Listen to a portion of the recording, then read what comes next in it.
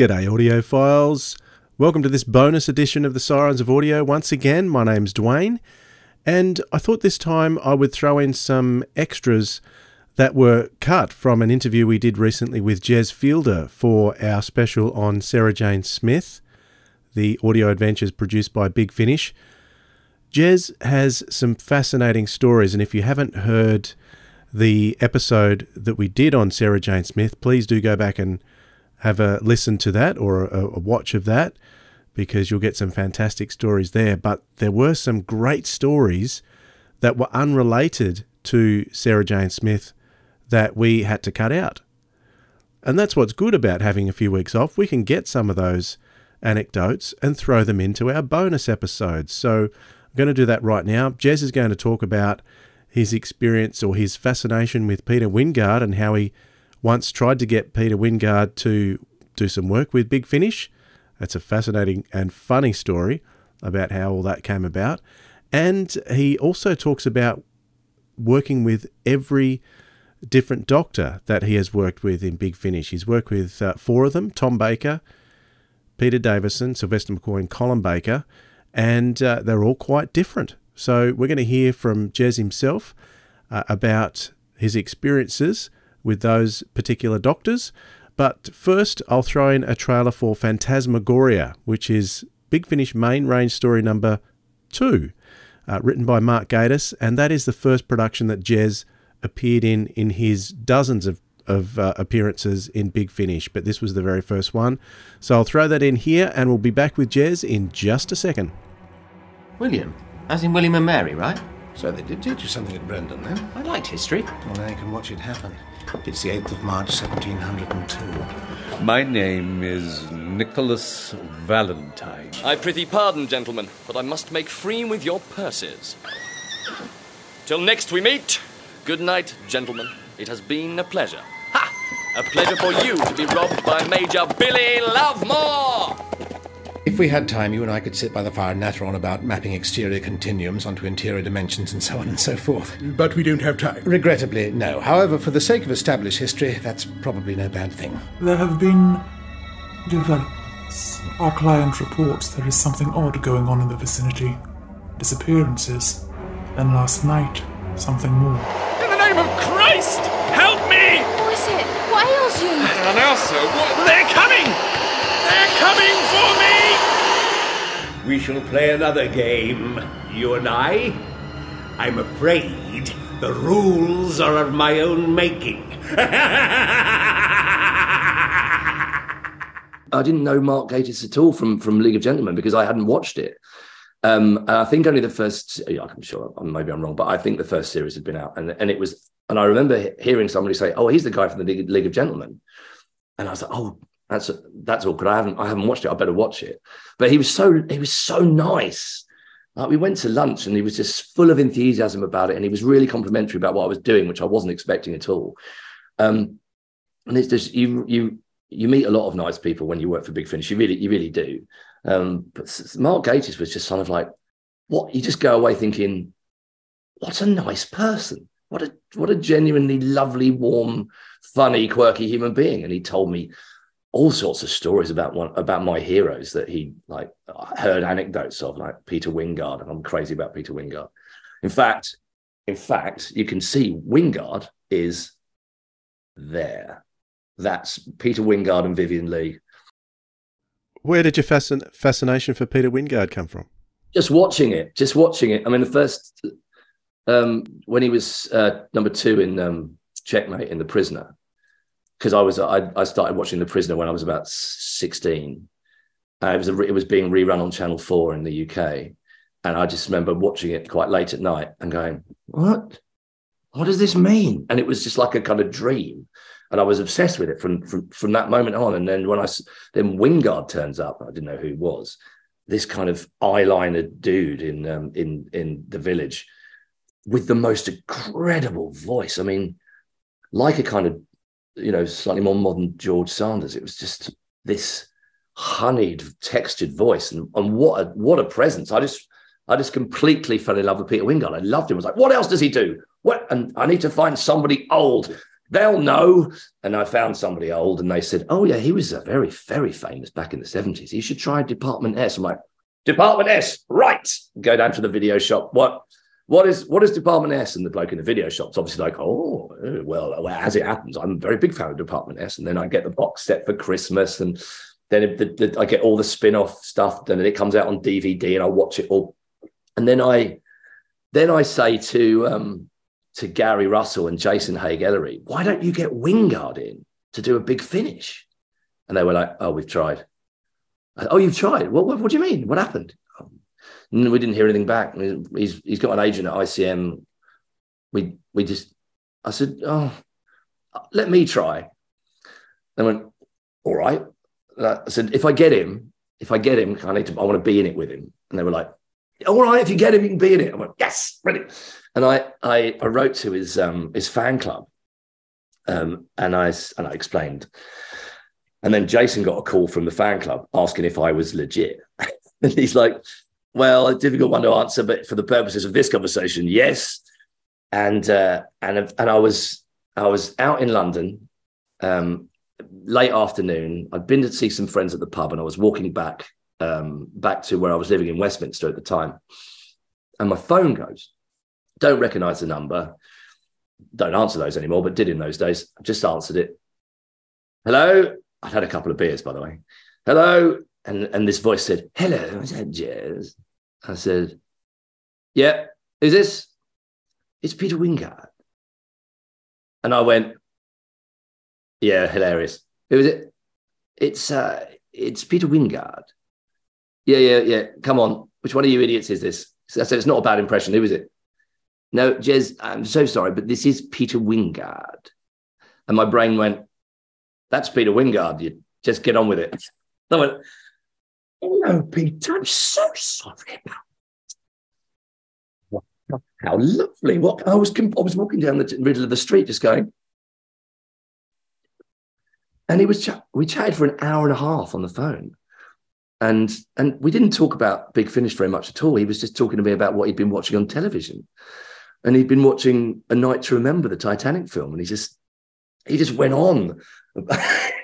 It was magical, right? But it was a real insight into what he'd been doing that day. And he just gave me everything.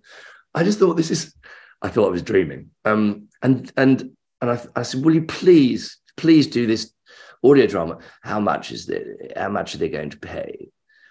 And I said, oh, it's not really up to me to say. I go, you'll negotiate that with them. I'm just encouraging you. It'd be wonderful, and I'd love to work with you. And everyone thinks you're great, and blah blah blah blah blah. Just like, please, just do it.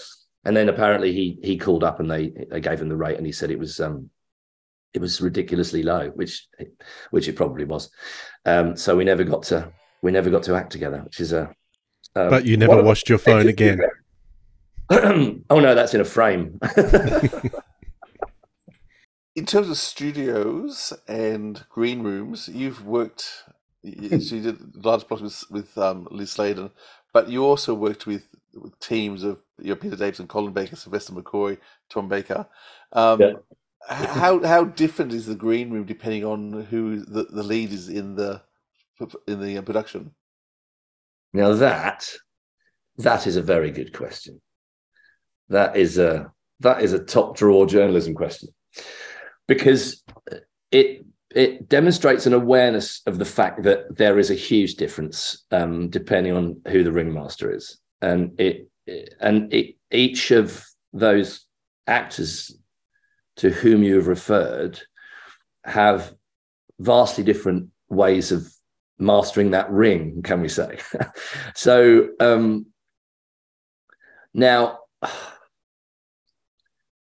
Peter Davison is Peter really was different. I mean, obviously he was the first one, so I was kind of frightened of him because he was the Doctor and I was the new kid, and I tried to keep my mouth shut for as long as humanly possible. And actually, as I was saying to you, Mark Gatiss was the one that made me feel as though I could chill out and actually I'm allowed to be here. I have permission to be here. And so I didn't really engage too much with Peter, and that's my fault, not his. But he didn't seem to, he didn't perform in the same way, which is not a negative thing at all. It's just an observation. But he didn't seem to want to perform, not on mic. He was brilliant on mic, but in the green room, he kind of just does it. Whereas the others you mentioned perform, and with different, totally different styles, but they perform. Colin is a menace. He's so funny and irreverent, and he's naughty. I think actually that's possibly the best word for him. He's naughty, and I'm quite naughty, and I could see. I was like, he got a glint in his eye, this chap, and I really he used to steal scripts and run off with them and things like that, and he'd be like, what? Why did he? Is he supposed? Is that normal? And he walks around in his Crocs, and he drives an open top sports car with a sombrero on and stuff like that. And you're like, what? But he's always making jokes, and he's a bit of a Colin's a know-all, right? He knows everything, and he sort of does. So he can back it up. But I will tell you this story. I can't. What was the story? I think it might have been the Marion Conspiracy, which I think was the second one I did, which is number 6 on the Big Finish roster. I looked it up earlier. I'm not an anorak. And I was playing a 15-year-old anti-Catholic conspiracist called William Leaf. And we were at lunch, and somebody started talking about the faded Edwardian horror town that is Bognor Regis. And I went, oh, Bugger Bognor, which is a famous quote. And Colin went, yes, George III. And I went, no, it was George V. He said, no. I think you'll find it was George III. I said, no, it was George V. I know this sort of thing. He went, I know this sort of thing, and I don't say things unless I know they're true. And I was like, ooh, hello, Colin's getting a bit spiky. And then I was like, well, actually, I'm sorry, but you're wrong. It's George V. I know it's a classic pub trivia quiz question. I'm surprised you think it's George III. Why would it be George III? Did George III go to Bognor or not? And he went, well, and then Gary intervened and said, this is how old this was. This is before Google. This is before Google. You could not Google it. So Gary said, I know somebody that will know this. And Colin knew the person. I can't remember who it was that he phoned. It was either Nick Pegg or Barnaby Edwards. It was one of the two of them. And Colin said, okay, well, if you're going to phone Nick stroke Barney, whichever one it was, if you phone them, then they'll know. I'll take. And I said, £5. And Colin went, what? I said, £5. And he went, certainly £5. I'll be very happy. Five. Yep, fine. Let's. And we shook on it. And Gary's like, hang on a minute. So just so I'm straight, what are you saying, Colin? And Colin said, George III or 4th. And I went, well, hang on, how many Georges do you want? I said, I'm going with George V. That's just one monarch. How many you want 2? And Colin went, well, all right. And I said, no, you can have 2. Do you want to throw in George II as well? And he's like, no. Anyway, they phoned up, and Gary said, yeah, I'm so sorry about this, but explain the question. And he went, so who said it? And you're sure? You're 100% sure. Okay, cool. And he hangs up his mobile phone, which is like this in those days. And he said, Colin. And Colin went, ha ha. And Gary continued, give Jez a £5. He was absolutely flabbergasted because he's never wrong about stuff like that. So I got a £5 off of Colin Baker. Sylvester is what he's just like, he doesn't, I don't think he changes at all. He's just sort of impish, funny, very, very kind. And we were playing a Trivial Pursuit in the green room at lunchtime. Well, it was like some kind of quiz game with cards. And one of the questions was, who did Britt Eklund describe as a thorough waste of time in bed? And I can't remember. It was like Mick Jagger, Rod Stewart, and I don't know. Who shall I throw in for good measure that is clearly not part of this? Shakin' Stevens. So Sylvester says, oh, good question. Can I phone a friend? And we're like, what do you mean phone a friend? You know, like, who wants to be a millionaire? I said, yeah, all right, phone a friend. And he goes, great. Hello, Britt. he phones Britt Eklund. And he's like, was it Mick? Okay, Mick Jagger is the answer. We're like, oh, yeah, that's the sort of nonsense that he comes up with. It was super entertaining. Tom Baker. Ooh, I mean, it's like you've got a ticket to a really exclusive club where you get to sit near Tom Baker while he's holding court, and it's a privilege.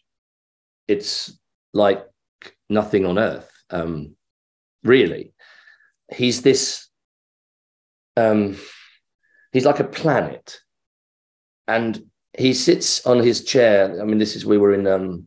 I did 2 with Tom in Wadhurst in Sussex, in my friend Paul's audio sorcery studio.